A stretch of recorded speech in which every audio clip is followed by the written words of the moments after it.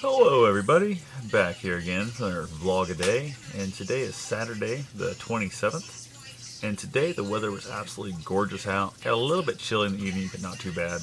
Ended up running up to Des Moines with a buddy of mine to get our race packets and that, kind of get that stuff out of the way to give us a little bit more time in the morning to make sure we know where we're going and kind of help organize a few things. Decided to go ahead and hang out, spend the night up here at his place tonight to kind of save myself the extra hour of driving from my house up to his. I was only like an hour and 45 minutes from my place to the race, but I wanted to hang out with him, before the race. And I wanted to not have to pay double parking and stuff, and also hang out with him and go out to eat afterwards and stuff. And just figure if I was driving an hour here, then driving an hour and 45 minutes from here up there, I would not make any damn sense. So just spend the night up here. It's about 11:30, getting ready to head to bed finally. Hopefully we can get some sleep. We're getting up, I don't know, about 4:30 I think it is. We're getting up. We'll be up by 4:30 easily.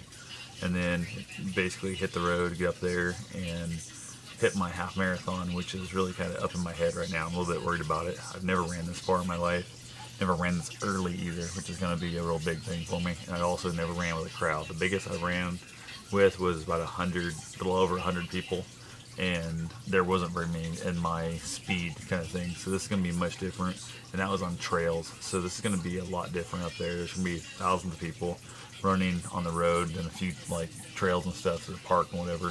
Just a whole different world for me. So definitely be interesting. The farthest I've run before is this will be it. This will be my longest run. So I'm a little bit nervous, a little bit up my head, but oh well. All you can do is kind of just go out there and kick some ass and make sure I finish this thing. That's the only thing that really matters to me. I've got a goal I'm trying to shoot for is like 2:45. I should be able to easily do that. My biggest goal is just finishing. Second next best goal is not having to walk on the Blue Oval, which is the end of the race, is one lap around the Blue Oval. My goal is not to have to walk there.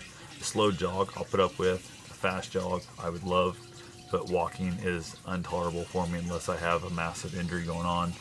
And that's the only thing that's going to stop me from finishing this race, if I have some kind of massive injury going on, and I'll be pissed off if it happens to me. But we'll see in the morning how things feel. Like I said, we'll have an hour and a half, 2-hour drive up there, find parking, get to the track, and then a good 45 minutes to an hour wait. So it's going to be a lot of that stress in my head and a lot of the worrying. My buddy's done a couple marathons out in DC before. I've done the weights with him, but I was just going to be taking pictures and worrying for him. Now I'm worrying for me, and I got all the stress of me out there running. So definitely will be my experience for me.